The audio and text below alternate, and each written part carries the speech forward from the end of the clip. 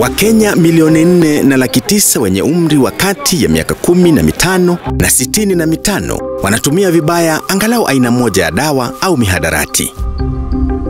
Farid hakuwa na mwongozo wa alichokitarajia au jinsi ambavyo angeudhibiti umaarufu. Miaka michache baadaye, maisha yake yalianza kuporomoka. I was a functional addict for many years. For the first 10, 12, 10, 15, maybe 15 years of my career, I could drink every day and use drugs every day, and yet still manage to function. But towards 2015, 2016, it really got out of control for me, and I was no longer able to commit to work appointments or commit to work. So I quit radio because obviously waking up in the morning was too difficult. So I chose my addiction over my career at that point. And I think that's the crux of the problem right there, Uraibu ulitishia kuimaliza taaluma yake, lakini kadri muda ulivyopita, gwiji huyu wa redio aligundua sio taaluma yake tu ambayo angepoteza.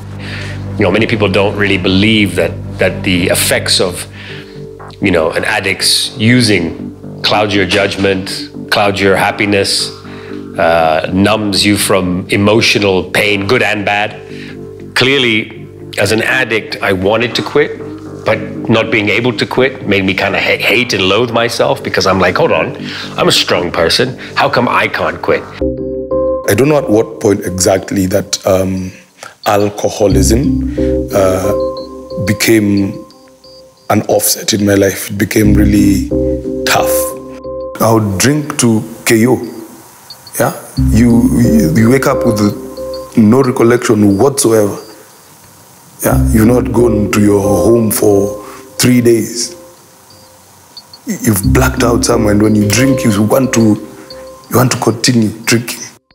A lot of my money, big chunk of it, would go to alcohol and entertainment, to a point where it really spiraled out of control. Because I'm that guy, you walk into a club and everyone wants to sit around you, everyone wants to hang out with you, everyone wants to take a selfie with you, and that comes with niaje, kamata kitu, and that really that got to me, Urahisi wa kupata mihadarati na vileo, hasa kwa watu mashuhuri na wenye pesa, huchangia pakubwa uraibu wao.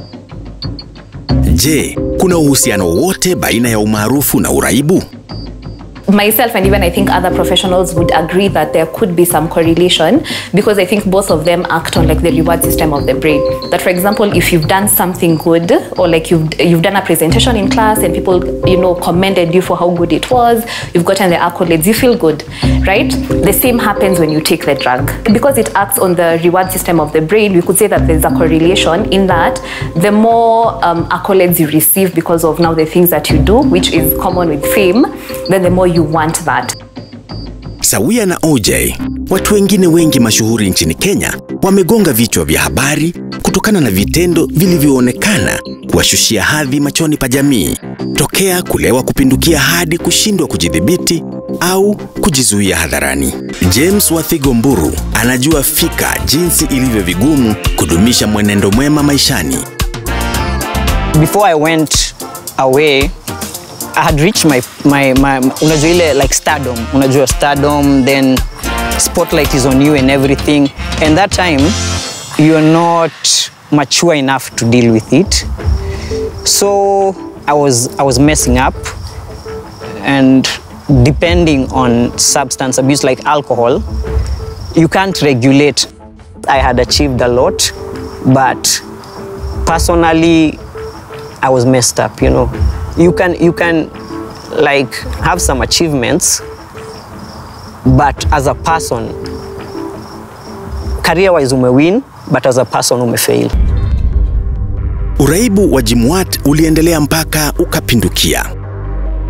Huku hayo yakiendelea, kulitokea tukio la kugutusha maishani mwake lililomzindua na kumlazimu atafute usaidizi. It was a near-death accident. Yeah, I survived a bad car crash. That I didn't even willingly want to change. It was automatic I had to change, because already I woke up and found myself in a hospital. You know, the last thing I remember, we were driving to go for a show, but my friend was actually driving, the good thing, but me, I was very high.